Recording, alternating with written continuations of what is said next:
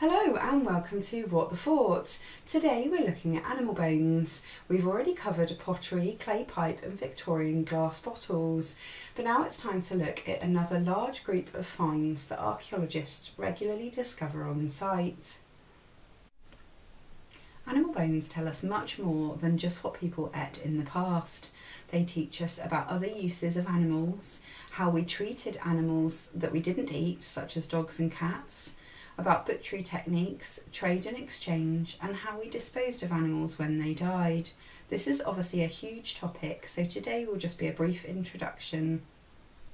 First of all, we need to understand where bone survives. Unfortunately, animal and human bones don't survive in all types of soil. Very acidic soils erode bones away over time. So down here in the southwest of England, we've lost some of the bones from many areas because of this. Bone rarely survives from most of Cornwall because of the soil type, and many areas in Devon have the same problem. In the urban areas such as Exeter and Plymouth, the preservation is better due to the soils being built up and the chemical makeup changed by human activity. The most important question to answer when archaeologists find bones on site is, are they human or animal? Bone specialists or osteoarchaeologists can tell the difference between the two by looking at the thickness, size and shape of the bones, but this can be quite difficult, especially if the pieces are small. When trying to identify animal bones, we first try to tell which part of the body it is from. Is it a tooth, a long bone, a vertebrae or a rib? Is it a foot bone or from part of the skull?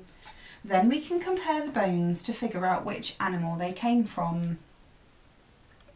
As you can imagine, here in the UK, the most common species to find on sites since the Neolithic, when animals were domesticated, are the animals that have been eaten.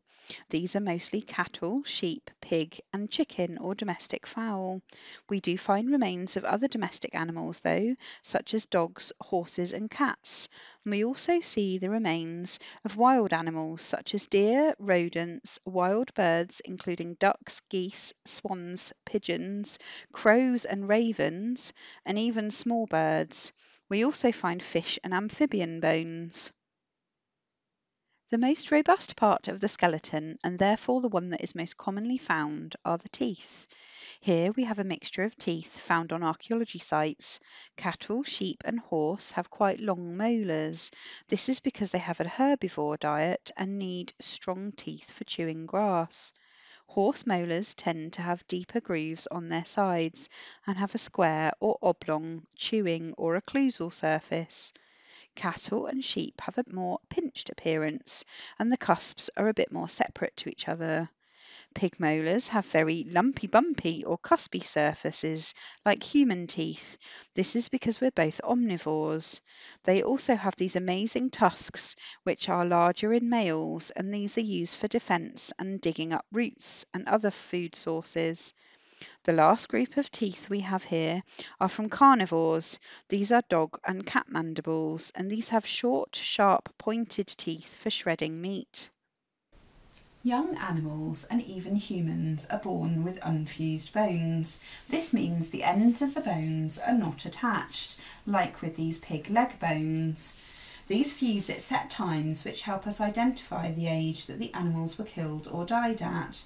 We can also use wear on teeth to discover this. This helps us figure out if the animals were kept for secondary sources such as dairy or wool, or for pulling ploughs.